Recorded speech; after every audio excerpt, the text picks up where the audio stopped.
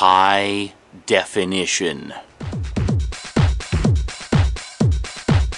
Greetings and welcome to my latest video.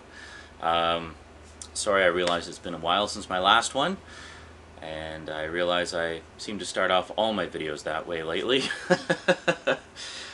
But the reason it's been so long in this case is because some pretty big things have been going on in the home video world over the past month or so, and I've wanted to talk about them as they were happening, but they happened so fast I wasn't able to sort of gather my thoughts together in time to be able to talk about them when they were a little more relevant.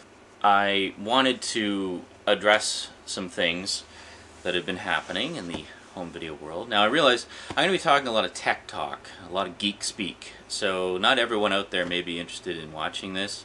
I just want to get that out there in the open right away.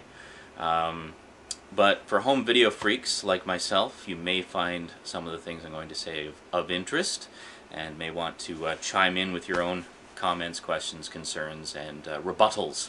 And please do, because I'm all for encouraging discussion and so forth through this fabulous new medium of online video. As most of you probably have been aware, over the past 2 years there has been a so-called format war going on, with one group of major companies versus another group of major companies, all vying for our hard-earned consumer dollars to decide once and for all, through a drop-down, drag-out fight, which disc format will be the new medium on which we will be able to enjoy high-definition movies, TV shows, and whatever other garbage they decide to shovel our way.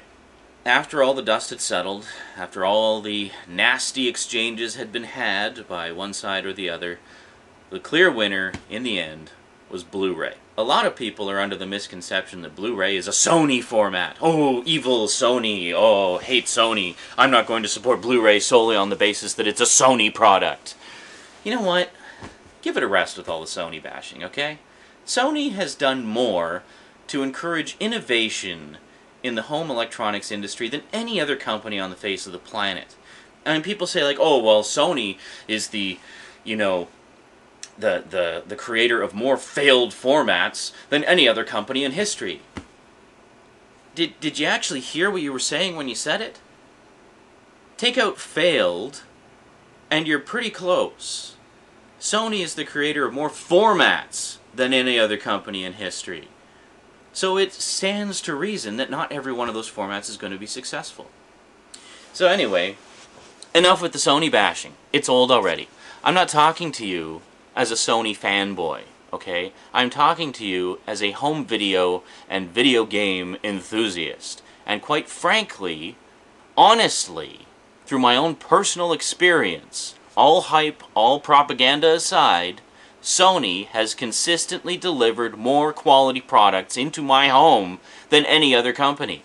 In fact, the camcorder I'm using to record this right now is a Sony camcorder. The only thing they really sucked at was Walkmans. God, their Walkmans were awful. And their Discmans? Terrible. I had a Sony Discman and it crapped out after less than a year of very light usage. I was very disappointed. But their camcorders, awesome. The PlayStation 1, 2, and 3, awesome.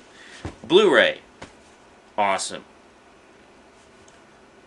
To be quite honest, I'm sick of the whole Sony bashing thing. It's either a Sony bashing or Microsoft bashing, and it's irritating after a while, because people are basically just bellowing out their opinions, being completely emotional about it, and not actually looking at the facts, not actually looking at information. Yeah, I know Sony did the whole stupid rootkit thing. Those of you out there will know what I'm talking. Most of you out there will know what I'm talking about. Basically, where any music on the Sony label, you tried to play it on your computer, it would secretly install this rootkit thing that would make it uncopyable. Basically, spyware. And boy, did they catch shit for that. And understandably, because I fully support that it was wrong. Wrong. Wrong. Bad. Bad, Sony. What were you thinking? It's going to take a long time before they recover their image from that, because that was just a fiasco. But you know what? The rootkit thing is done. It's over. It's gone. It's dead. They stopped. It's done. Enough of the rootkit thing.